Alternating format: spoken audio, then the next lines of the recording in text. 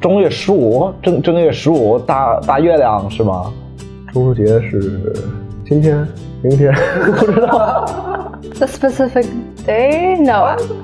I know it's the 15th day of August on Chinese calendar, I think, lunar. I think it's the 15th of August, but in the old calendar. And then I think this year it's the 24th of September.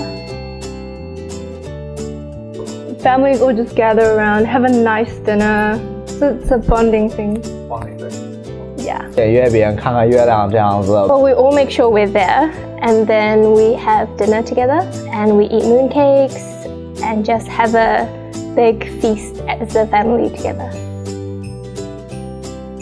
Well, my mom used to make them. Yeah, she would make it herself. It's a long, she takes ages to make it. She probably needs a whole day. But then when she found out that you can just buy them at the supermarket, she just started buying them. So. 我不是特别喜欢吃一款的月饼，我是喜欢吃那个冰皮月饼啊。真会吃。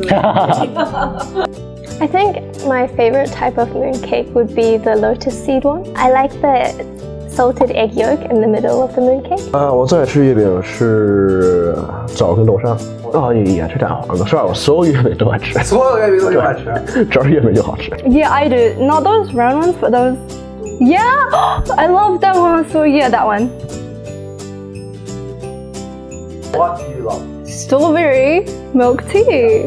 This is Gong Cha. It's a lot better. You can't really taste the milk. It's not that thick. You don't have that milk aftertaste. It's really like tea. You can actually kind of taste the tea. And there's those little strawberry bits. And it's really good. My favorite drink. Usually I get this with like 100% sugar because the mango is really sweet and then you add more sugar and it's just, it's good. I got toffee milk tea. I like that it's not just sweet. It has like a very caramelly taste. And overall I feel like it's quite balanced. Thank you, Gong Cha! 中秋节快乐！ Yo!